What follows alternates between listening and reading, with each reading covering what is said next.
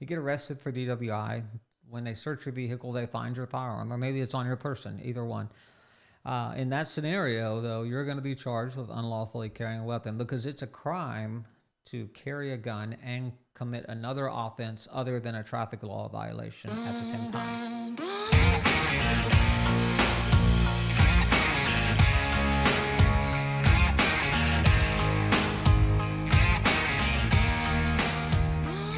Hello, everybody, and welcome to the Better Call Caly Podcast. This week, we're going to be talking one of my favorite topics, guns.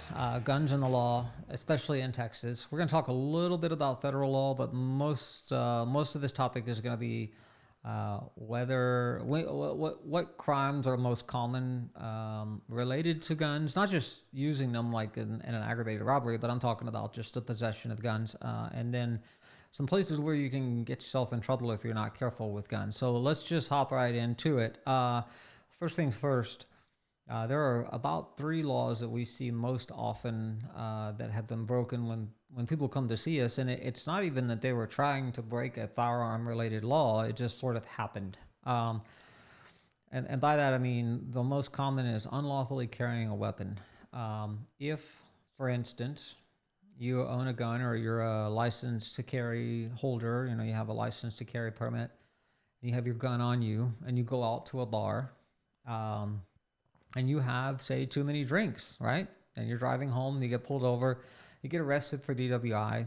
When they search your vehicle, they find your firearm, or maybe it's on your person, either one. In that scenario, though, you're going to be charged with unlawfully carrying a weapon because it's a crime to carry a gun and commit another offense other than a traffic law violation at the same time. So if you're in possession of marijuana in your car and you get pulled over because your license plate light is out and the officer smells the marijuana and gets you out of the car and searches for it and finds the marijuana and finds your gun, well, now you've committed not only possession of marijuana, which is now a far less serious crime, but you've also committed the offense of unlawfully carrying a weapon. So one of the quickest ways people find themselves in trouble is through that route, either a DWI, possession of some drug, something like that. Now, it doesn't count as unlawfully carrying a weapon if you're just pulled over for and given a traffic citation. So it's other than Class C misdemeanor traffic offenses, okay? So, but that's one of the most common ways. Another way is, it used to happen a little more often back in the day. It's not quite as often now. People, I think, are a little more careful about it.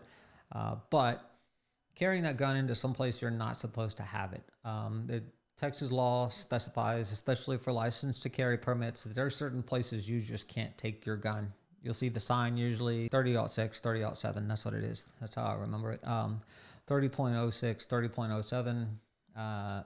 If the business has that posted out front, says it's trespassing to carry your gun on the premises, you can't take your gun in there.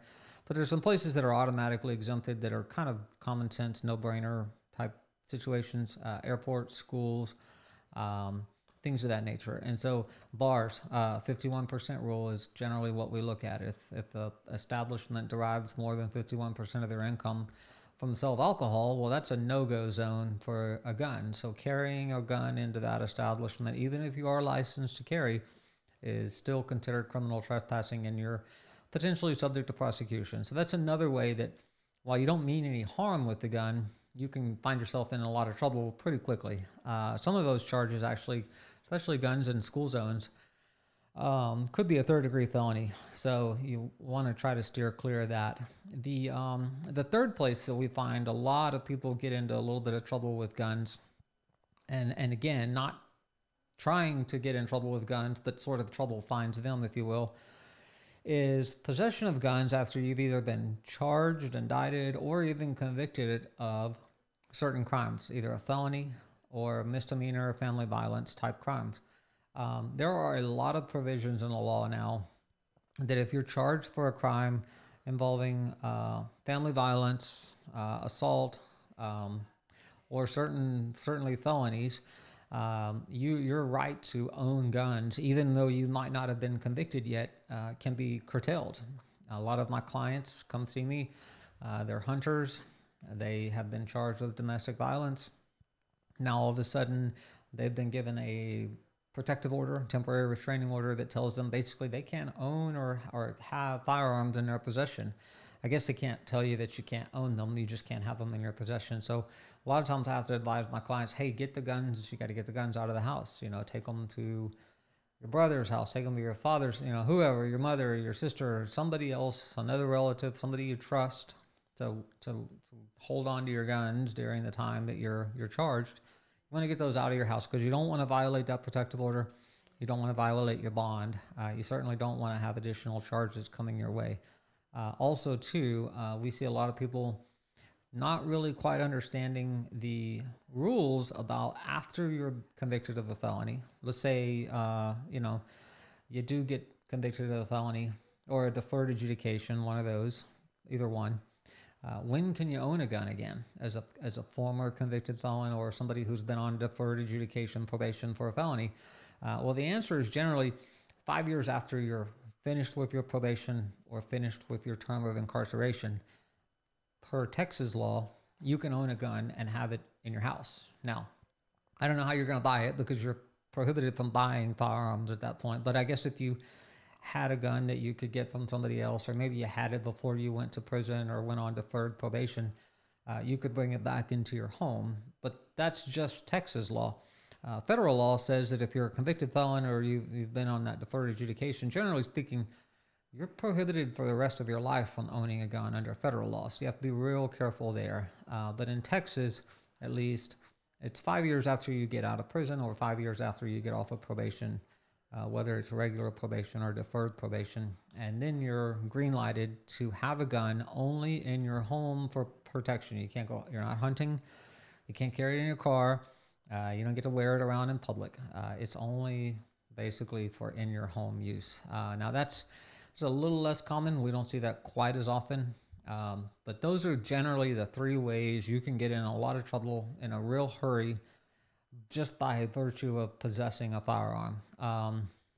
We could spend quite a significant amount of time talking about all the different firearms laws, particularly the Castle Doctrine, when you can use deadly force and things of that nature.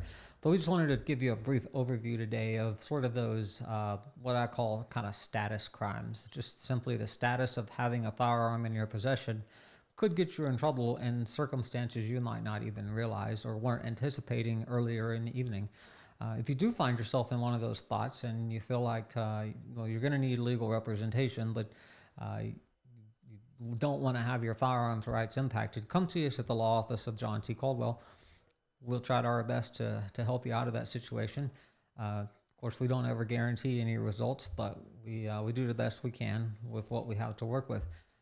So once again, if you find yourself in a bad spot, like we always say on the podcast, you better call Clay.